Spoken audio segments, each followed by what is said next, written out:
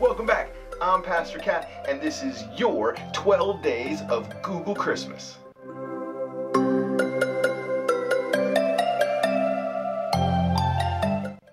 Just a quick background of what this new series is all about.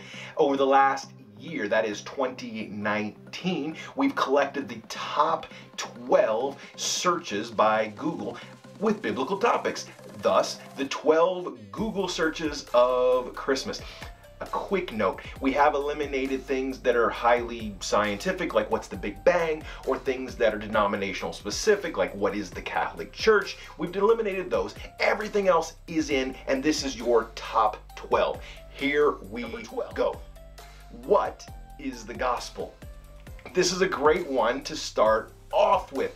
It can be a fairly complicated question, so I've broken it down into 6 points. They'll be quick, I promise. Number one, God created us for his glory. That's step number one. We get that out of Isaiah chapter 43. It says this: "Bring my sons from afar, my daughters from the end of the earth, everyone who is called by my name, whom I created for my glory." There you go, all the way back in the Old Testament. Step two, every human should thereby live for God's glory.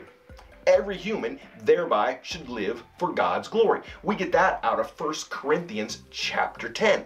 It says this: "Whether you eat or drink, whatever you do, do all for the glory of God." Number three is, "Nevertheless, we've all sinned and fallen short of God's glory." We get that from two passages, Romans chapter 3, verse 23, and of course, Romans chapter 1, 21 through 23. They go like this: "All have sinned and fall short of the glory of God." And the second, of course, is, "Although they knew God, they didn't honor him as God or give thanks to him, and in exchange the glory of the immortal God for images." Step number four, "Therefore we all deserve eternal punishment." That comes out of Romans chapter 6. It says this: "The wages of sin is death, but the free gift of God is eternal life in Christ Jesus our Lord."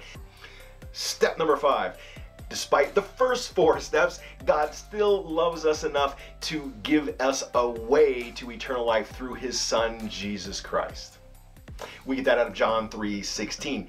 "For God so loved the world that he gave his only Son, that whoever believes in him should not perish but have eternal life."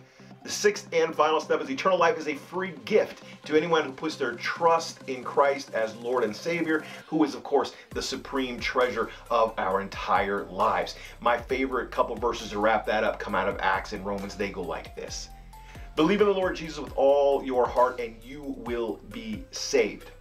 If you confess your sin with your mouth, that Jesus is Lord, and believe in him in your heart, that God raised him from the dead, you will be saved." Well, Merry Christmas. That was day 12. We're counting backwards. I'll see you at the same place tomorrow.